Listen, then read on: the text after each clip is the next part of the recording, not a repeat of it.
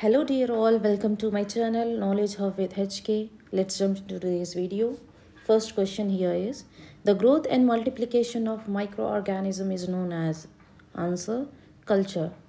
Culture is nothing but the population of bacteria. Okay.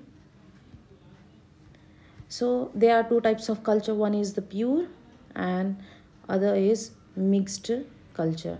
What is pure and what is mixed culture? Okay, so the pure culture must contain only one single type of bacteria, whereas for mixed culture it should contain more than different types of bacteria. Next slide. Question here is, the object contaminated with pathogenic microorganisms are known as fomites.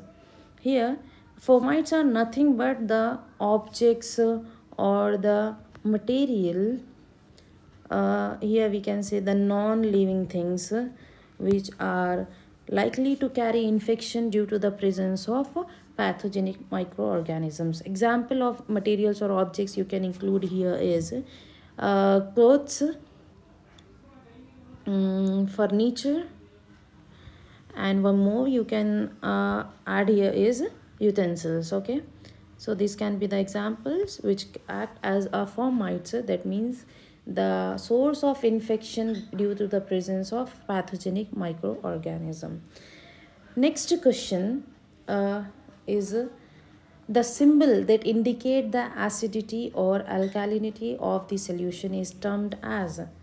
Answer, pH.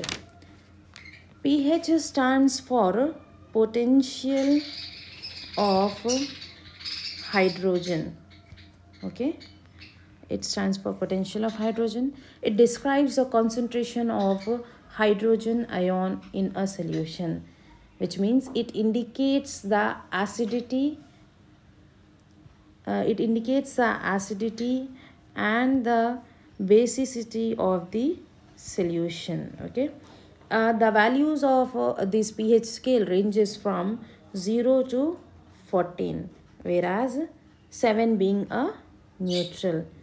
Below 7 or less than 7 indicates the acidity. Okay, and above 7 or greater than 7 indicates the base.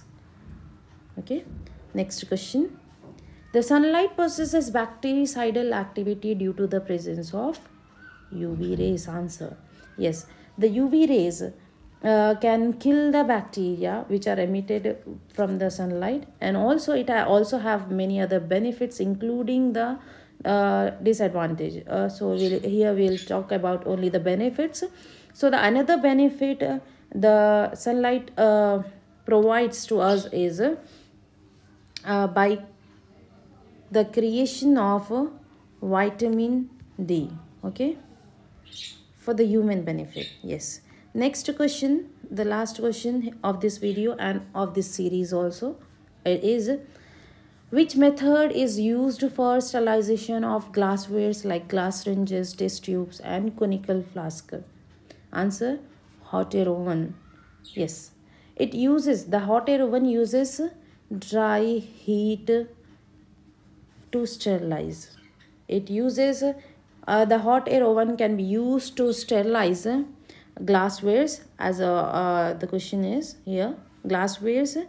Also you can sterilize the metallic instruments, including and also some chemicals that are in powder form, and oils and some fats.